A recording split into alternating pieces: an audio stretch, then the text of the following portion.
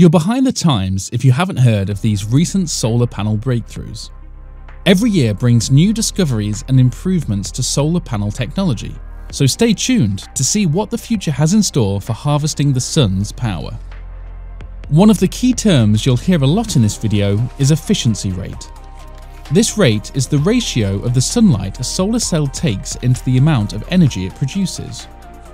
It's an important term which is used to help calculate which solar cells are the most productive.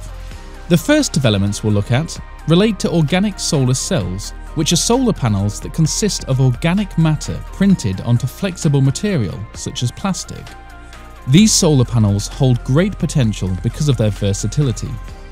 The process for printing them is as simple as printing a newspaper, so there are endless applications for these cells.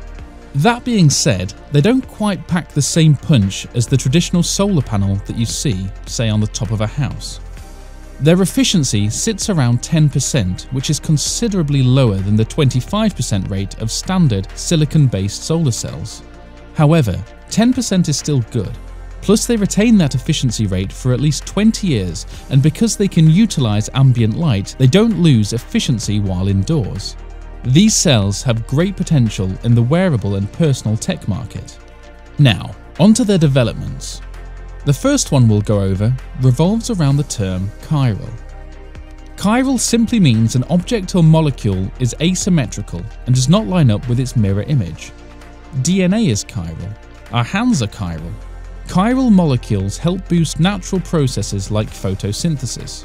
Achiral molecules are the opposite of chiral and are less effective. Now, up to this point, conjugated polymers, a key component of organic solar cells, have only been achiral. That is, until researchers at the University of Illinois Urbana-Champaign discovered they could use a solvent on the achiral polymers, which resulted in their transition into chiral molecules.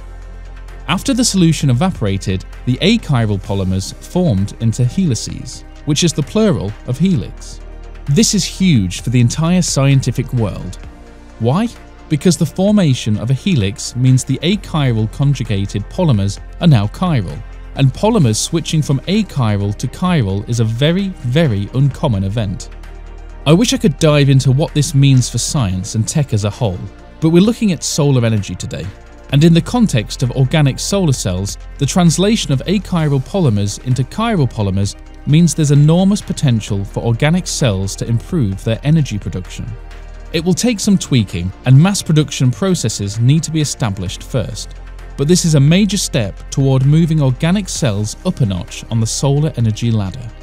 Another breakthrough with organic cells is with hole transporting materials, or HTMs. Electrons are an essential piece of creating an electrical current, but there are also holes, which play an equally important role. Holes are weird though. They aren't actually molecules themselves so much as a literal hole where an electron does not exist. The only reason we know holes exist is because there's empty space where an electron could be but isn't. HTMs are materials that move these holes as a part of creating an electric current. The problem with the current state of HTMs is that their durability is low.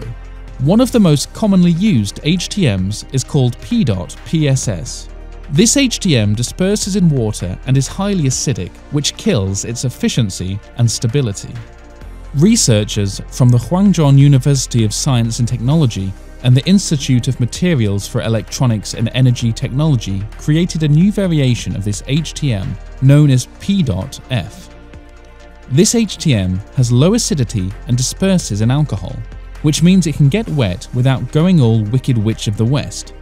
Its efficiency clocks in at 15%, and during testing, it maintained over 12% efficiency after 1,300 hours of full power use. Again, these improvements in organic cells don't show a lot in terms of numbers and power, especially compared to silicon-powered cells, but they're indications of rapid improvement in the organic cell industry. These solar cells may not power your home, but they might just power your watch, along with a number of other small devices found inside your home. We're moving up from organic cells to perovskites. Perovskites are a manufactured crystal and could be great semiconductors. They're cheap, light, and have an efficiency rate equivalent of the 25% rate of silicon cells. They're a fantastic alternative to silicon except for one major problem. They break really easily. As in, some perovskites were broken while carried across the lab during testing, kind of easily.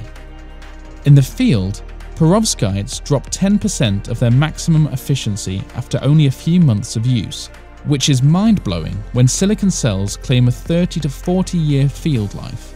There's very little durability in perovskites, and until recently, no one has known what to do about it. First, in April, it was discovered that adding organometallic compounds to the perovskites not only helped improve their durability, but reduced the loss of efficiency.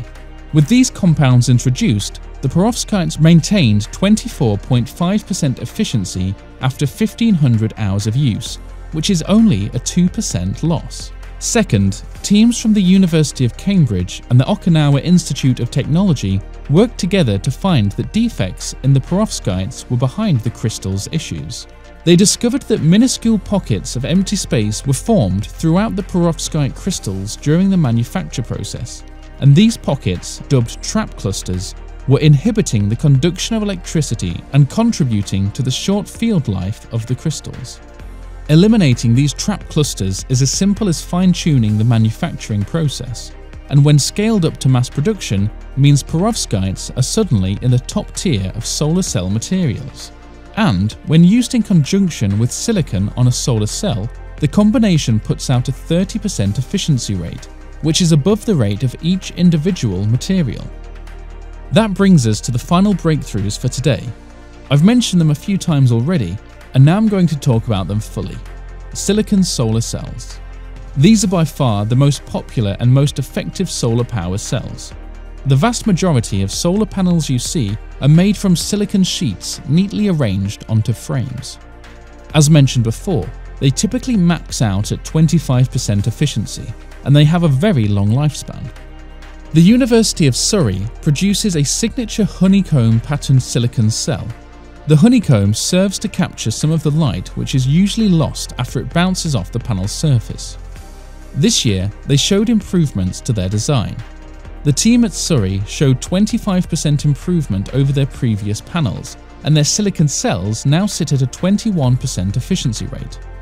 This is lower than the current standard. However, the improvement shows potential in their design. Perhaps with further study and testing, their cells can become top contenders on the market. And now we've reached the big breakthrough. This one isn't more important than the others. However, in terms of raw numbers, this breakthrough makes the biggest leap out of everything we've gone over today. The National Renewable Energy Laboratory designed a new silicon panel which broke all records of solar efficiency. They stacked 3 layers of materials, with gallium indium phosphide on top, gallium arsenide in the middle, and gallium indium arsenide on the bottom. Also, the middle layer contained 300 quantum wells.